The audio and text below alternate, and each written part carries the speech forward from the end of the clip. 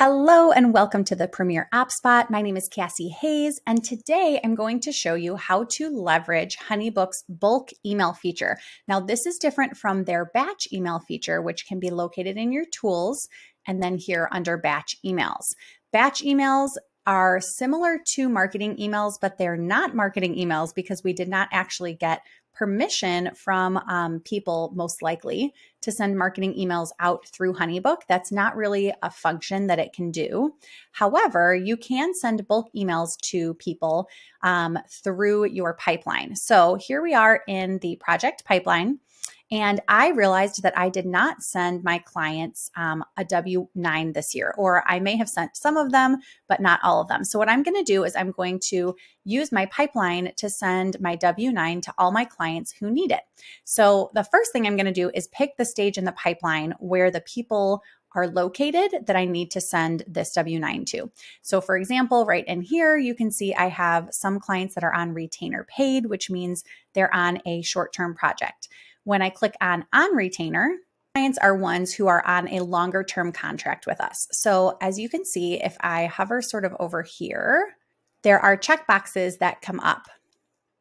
So if I just click here, that will highlight all of the different people who are in this bucket on my pipeline.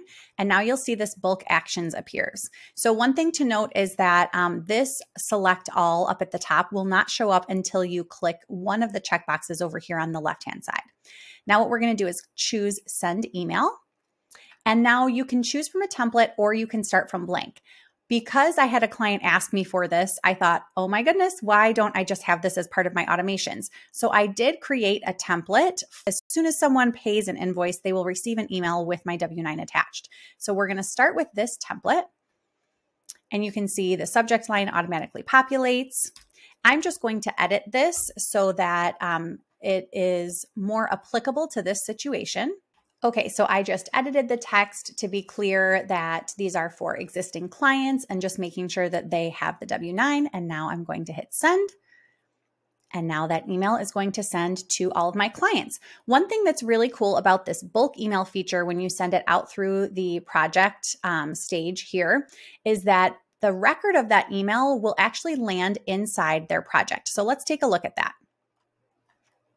Okay, so you can see that this email sent out, but the other thing that's really neat is if you go to files, because we sent this out through their project, and a record of that email was located in here, this is actually going to show up and be saved inside their client portal. So you can see down here under attachments, the W-9 is actually right in here.